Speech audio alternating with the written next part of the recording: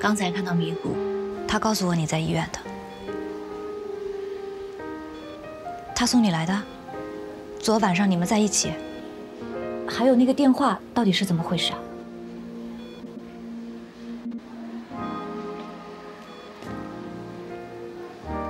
卓然，你得告诉我呀！你刚叫我什么？卓然。你还记得这个人，对吗？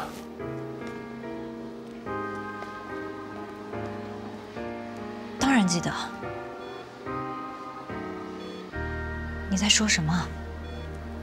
你记得，你应该记得，你们一起无聊浪荡的那些周末，一起看过的侦探小说，放学一起回家的路，那瓶矿泉水，那本日记，还有封写不完的信，这一切，都是你和主人的过往，是主人，小猪是主人，是主人。 卓然，你冷静一点，你不能乱。这里，刚才差一点就停止跳动，是因为我难过，你忘记主人了。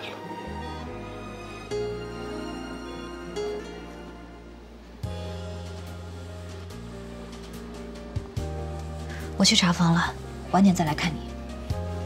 那个战友。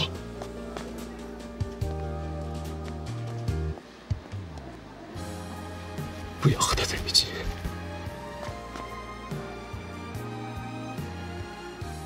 你在开玩笑吗？他绝对不行。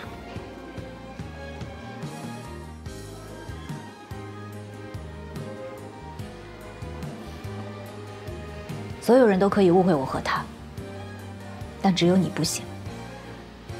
很长一段时间里，我甚至都不能听到“特种兵”这3个字，更何况谈恋爱。 你应该知道为什么吧？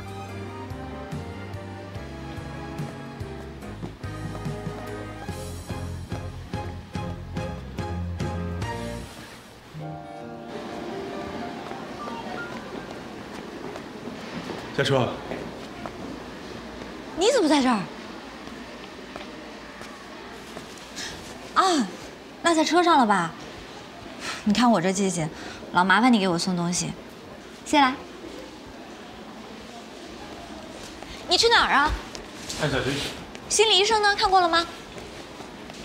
我问你话呢。没看。为什么？不想看。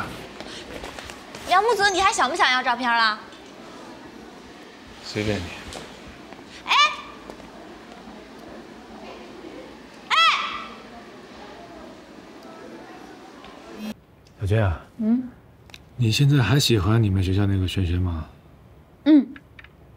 喜欢他什么呀？一切。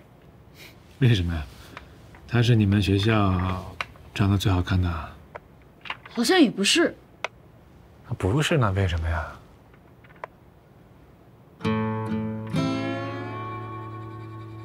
你为什么突然问我这个问题？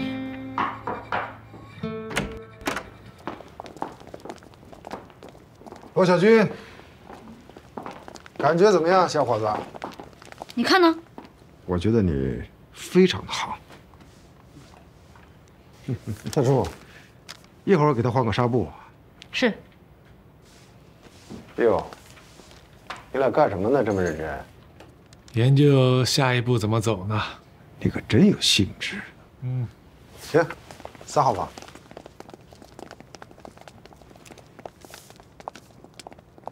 看个医生有这么难吗？走啊！ 走啊，去看医生啊！没事，别惹我啊！我怎么惹你了？赶紧走了。带我。杨木泽，你是不是有喜欢的人了？没有啊。说吧，男人的秘密，我不会告诉甄姐的。我又不是你，我不害怕你吗？那你怕谁？我最怕你。 小军，换纱布了。来，把衣服撩起来。我帮你。你出去！不要碰我！你出去！换完纱布我就出去了。来，听话。不要你换，不要你换，你出去，你出去，你出去。小军，你怎么了？夏医生怎么了？啊，没事儿，没事儿。夏医生，你得学会尊重别人自己的意愿。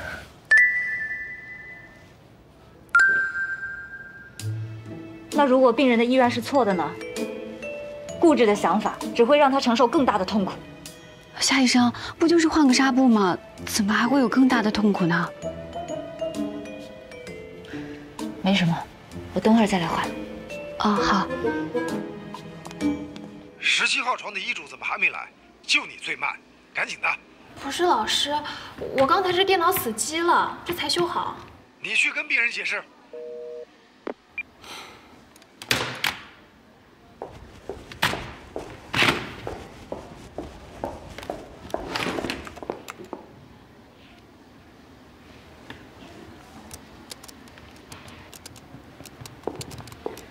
你能替我去给罗小军换纱布吗？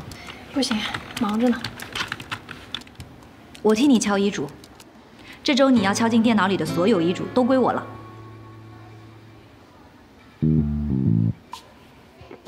2周，成交。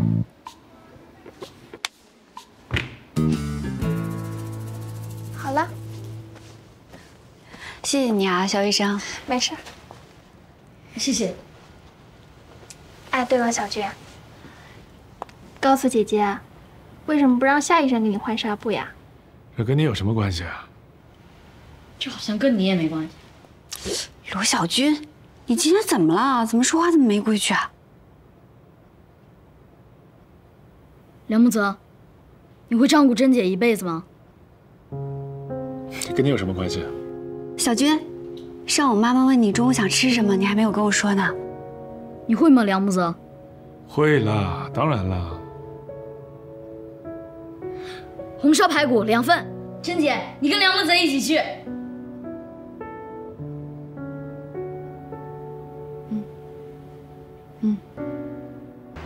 什么事儿这么开心啊？梁木泽说要照顾珍姐一辈子。哦，哦，什么意思啊？意思就是我知道了。我知道你为什么讨厌我，因为梁木泽，对吗？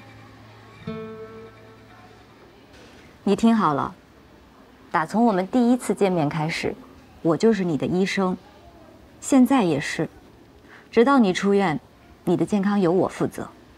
我不希望你讨厌我，这跟梁木泽无关，而是为你好。如果你对我莫名其妙的有敌意，最后可能伤害的是你自己哦。那你帮我订束花，订束花，以梁木泽的名义送1束花给我妈妈，这样我才能相信你的话。那你就能乖乖配合治疗了。对，成交。成交。下午回部队啊？对啊。小军生病了以后变得比较敏感，他刚刚问你那些话，你别往心里去啊。嫂子，小军是孩子，但是我不是，我说过的话我必须做到。不需要啊，阿泽。8年了，够了。我自己有手有脚，现在小军也长大了，我可以自己照顾他。倒是你，应该往前走，恋爱、结婚、生子，找到属于自己的生活。照顾你们就是我的生活。你要把这样的生活过一辈子吗？我们都清楚不是这样的。有时候，不恰当的期许对于孩子而言，反而是一种困扰。妈，哎，小军。哎，小军，你怎么跑出来了？不是让你在里边等吗？送给你。你哪来的花啊？是梁木泽偷偷订的，他想给你惊喜。你看，这里还有写着他名字的卡片。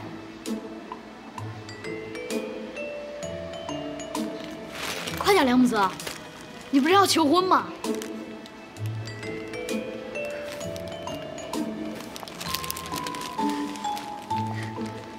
很漂亮，妈妈喜欢，不管是谁送的都喜欢。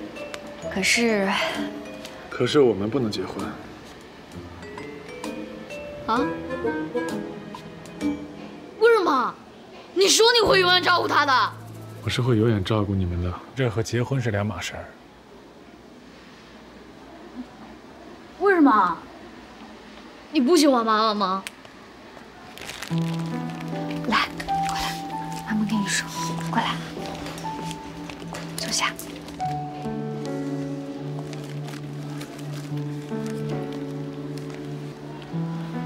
妈妈跟你说啊，婚姻是很重要的事情，它并不是你想象中那么简单，不单单只是喜欢与不喜欢，它还有很多其他的因素在里面。所以，我不能和梁木泽结婚，永远都不会，你能懂吗？可他已经说了会永远照顾你的。那是因为他善良，他好心。可是照顾我们并不是他的责任。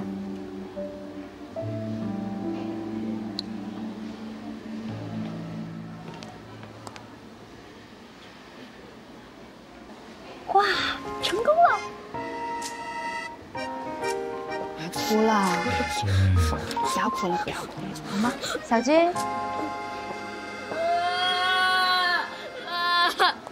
怎么了？怎么了？这花你买的？别那么大声。对啊，你有病吧？瞎狗！不哭了。对，我就有病。哎，夏医生，哎呀，你去追人家道个歉。小军，夏医生，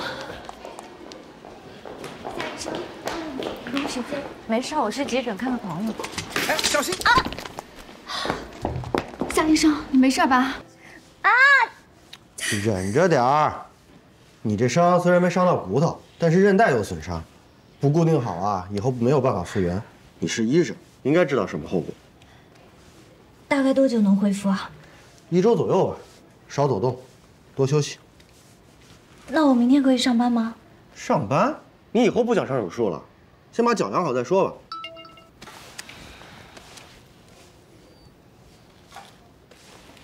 你有事的话先去忙吧，我自己可以应付的。我6点回部队，你跟我一起回去。干嘛？去住几天。为什么？什么为什么？人家担心你啊。不去。我答应张一驰，好好照顾你。好了，去推个轮椅来。不用了。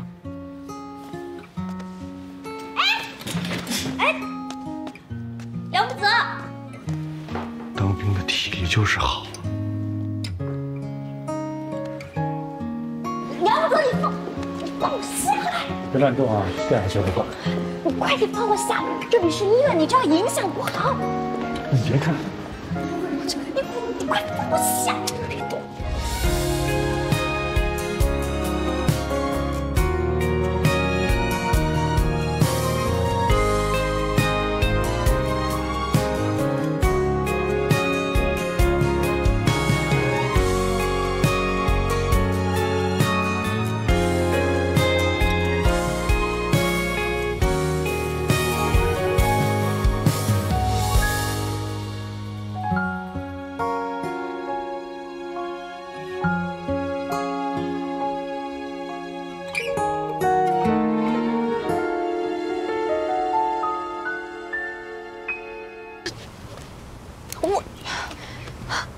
你放开我！我要下车！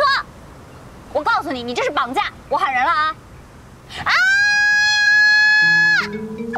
你要不嫌丢人，你就喊呗，无所谓。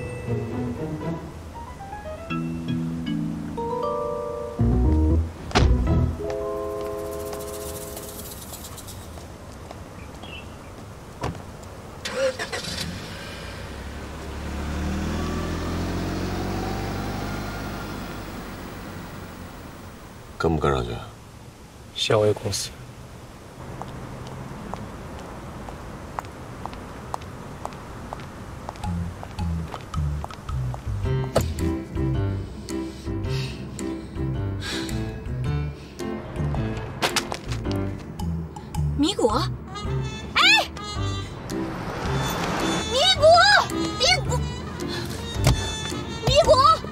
我半个小时到。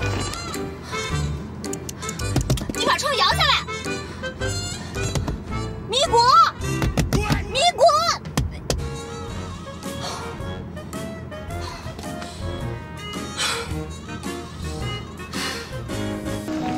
那好像是队长的车。立！加油！加油！队长，下一声。对啊。走得好，走得好，走得好，走得好，走得好，走得好，走得好，走得好，走得好，走得好，走得好。哎，干什么呢？喊谁嫂子呢？队长，队长，让你6点钟回来，都过了20分钟了，怎么回事？报告！报告首长。报告首长，他是因为陪我看腿才迟到的。你是谁呀？报告，下出109医院心外科医生。报告。夏医生是我的救命恩人，在ECR是他救了我。哎呀，是夏大夫啊！你好，你好，早就想当面道谢了，没想到今天在这儿碰上了。哎呀，首长您别客气，叫我夏初就好了。好，好，好，夏初。哎，这怎么回事？这是我自己不小心摔倒了，梁队长看见我就顺便捡回来了。姐。哎呀，你看我这脑子，我明白了，明白了。夏初啊，这回得在这儿住一阵子吧。住。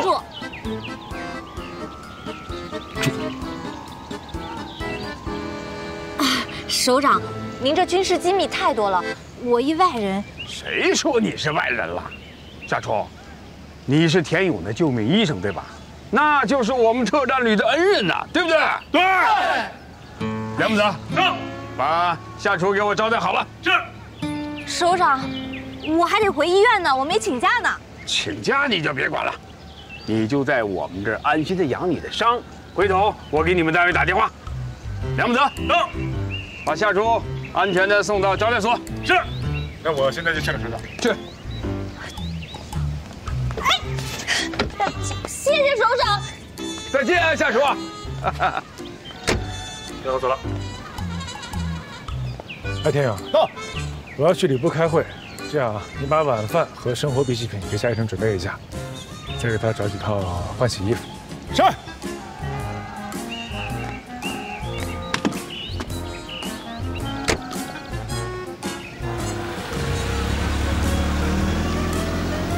田勇，到，整首歌，跑步带走。是。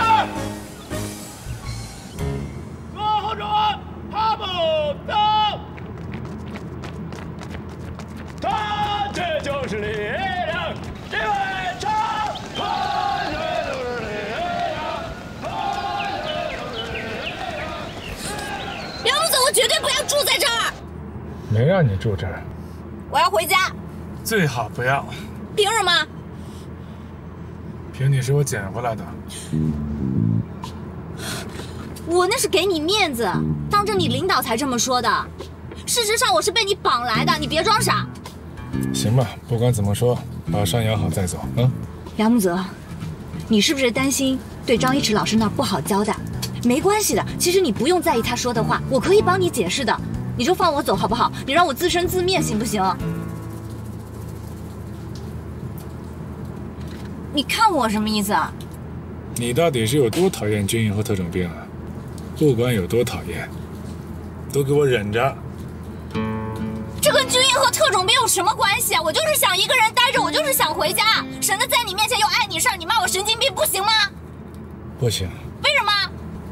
那是我家，你能回去不能回去，我说了算。